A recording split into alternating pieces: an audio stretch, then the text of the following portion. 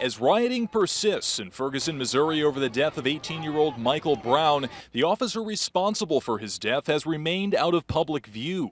But new video is providing a glimpse into Officer Darren Wilson's history on the force. Next, I'd like to call Officer Darren Wilson.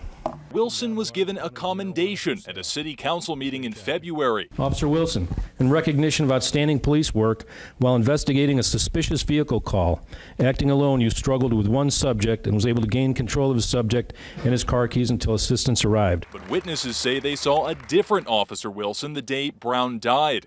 Kenna Lewis, who took this cell phone video, says Wilson made no attempt to check on the 18-year-old after firing multiple shots. I mean, I was in shock. I couldn't believe what I was just seeing. And I sat there, well, I basically stood on the patio and basically watched this young man die. Wilson remains on administrative leave. He hasn't been charged with a crime, but protesters say they won't rest until he is. When it's in, we get justice. No justice, no peace. With tensions running high, another officer involved in a shooting in nearby St. Louis attracted a crowd Tuesday afternoon. A man was fatally shot by St. Louis police officers after threatening them with a knife. Meanwhile, Attorney General Eric Holder will arrive in Ferguson Wednesday afternoon from Washington to meet with FBI agents and other officials carrying out the federal investigation into Brown's death.